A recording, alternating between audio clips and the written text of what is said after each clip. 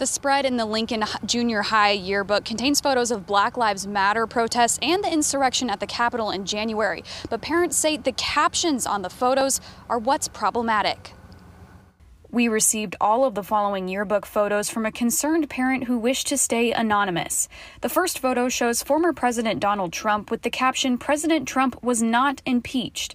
President Trump was impeached for the second time by the U.S. House of Representatives on January 13, 2021, following the January 6th insurrection at the Capitol. Another photo shows protesters in Minneapolis after George Floyd's death. The caption on that photo says, "Black Lives Matter riots started in Minneapolis in May of 2020. The last photo sent to our newsroom shows rioters on January 6th at the insurrection of the U.S. Capitol with the caption, "Trump supporters protest at the Capitol." Bentonville Public Schools declined an on-camera interview with 4029 News, but sent us the email Lincoln Junior High School Principal Josh Thompson sent to parents and students.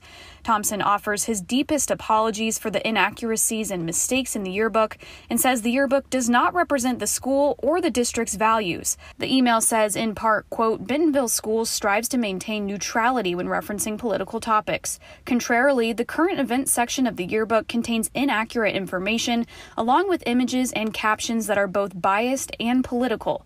Your LJHS administration team will evaluate its vetting process for all yearbook content to ensure future publications are of the highest quality and adhere to the standards of Bentonville schools."